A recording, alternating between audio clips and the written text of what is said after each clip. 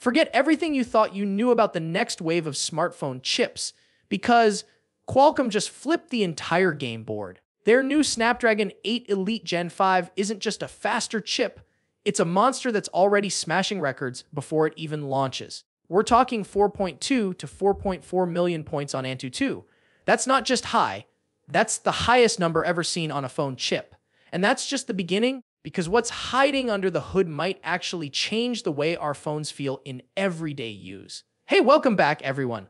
James here. If you love these deep dives into the latest tech, hit like, share this with your friends, and subscribe so you never miss the next big update. Now here's where things get spicy. This new Snapdragon isn't playing by the old rules. It's running 2 Monster Prime cores at a jaw, dropping 4.61 GAs, plus 6 high-performance cores at 363 GHz. Add in the brand new Adreno 8040 GPU at 1.2 GHz, and suddenly we're staring at a chip built for more than just benchmarks. Think console-level gaming, next-gen AI tools, and crazy battery efficiency all at once. Qualcomm even gave it a new badge, a light. And this isn't just marketing fluff. This is the first chip using Qualcomm's Orion CPU cores, tech they've been quietly working on ever since they bought Nuvia back in 2021.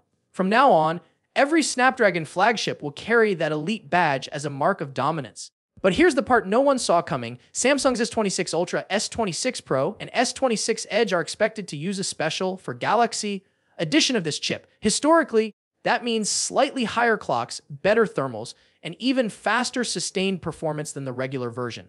If history repeats itself, Samsung's phones might end up being the ultimate showcase for this chip's true power. Except this time Samsung isn't putting all its eggs in the Snapdragon basket. The S26 series is bringing back Exynos in a way we haven't seen in years. And this time, it actually might be good. Really good. The Exynos 2600 is Samsung's comeback chip, packing 10 CPU cores on ARM's brand, new C1 architecture, AMD RDA graphics, a redesigned ISP, and a built-in 5G modem. Early Geekbench leaks suggest it could not only compete with Snapdragon's Elite Gen 5, but might actually beat it, and even take down Apple's A19 Pro inside the iPhone 17. That's huge. But what makes this even more exciting is how Samsung seems to have finally fixed the biggest Exynos problem, heat and efficiency. We all remember the overheating, throttling, and battery drain nightmares, but now Samsung has something called Heat Pass, a new thermal control tech that could keep everything cool and stable, even under heavy gaming or 4K video recording.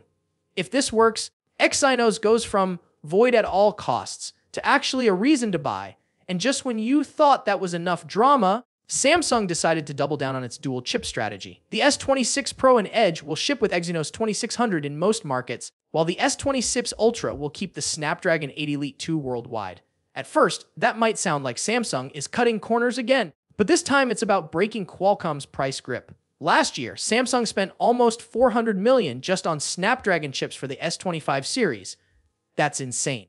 Now they're building a real competitor that could save them money and, for once, maybe even deliver a better user experience. And we can't talk about the S26 Ultra without mentioning its design glow up. It's getting thinner, 7.8 mm compared to 8.2 mm last year, but somehow keeping the S Pen, which is basically a miracle. The Pro and Edge are slimming down too, but Samsung still found space to squeeze in 300 mAh more battery.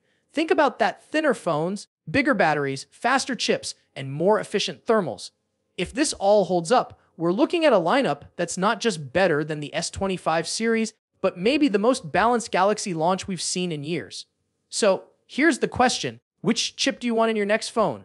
The record-breaking Snapdragon 8 Elite Gen 5, or Samsung's reborn Exynos 2600 that might finally redeem its name? Either way, 2026 is shaping up to be the wildest, most competitive year we've ever seen in mobile tech,